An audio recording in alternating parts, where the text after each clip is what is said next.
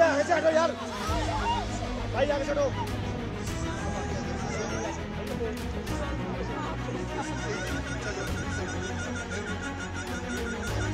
भाई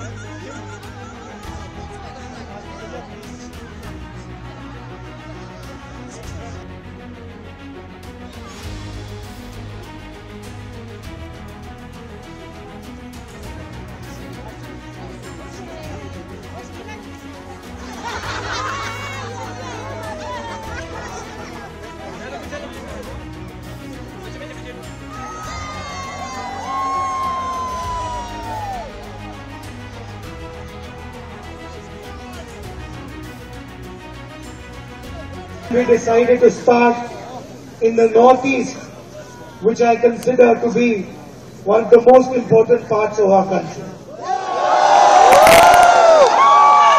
And we started in Manipur, where, as you all know, there has been tragedy, bloodshed, hatred and violence.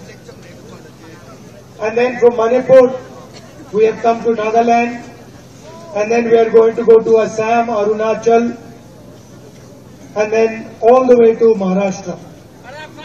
The idea behind the Nyay Yatra is justice, that there should be justice across our country, justice for our different religions, justice for our different states, justice for our different communities. 9 years ago, the Prime Minister of India had made a commitment to the people of Nagaland. And it is a tragedy that for 9 years, there have only been empty words,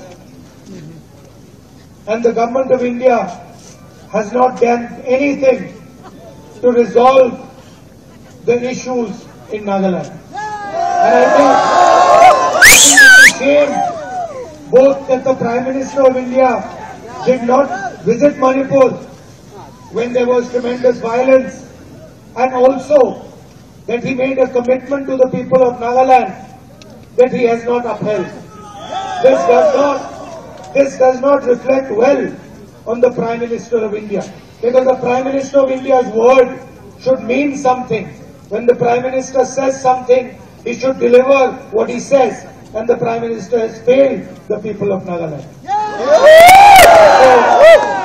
these are the type of issues that we want to raise in the Nyay Yatra.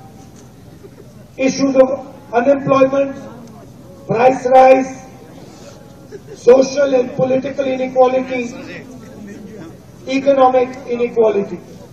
That's the idea behind the Yatra, and I'm very happy that you have supported it so keenly with so much energy.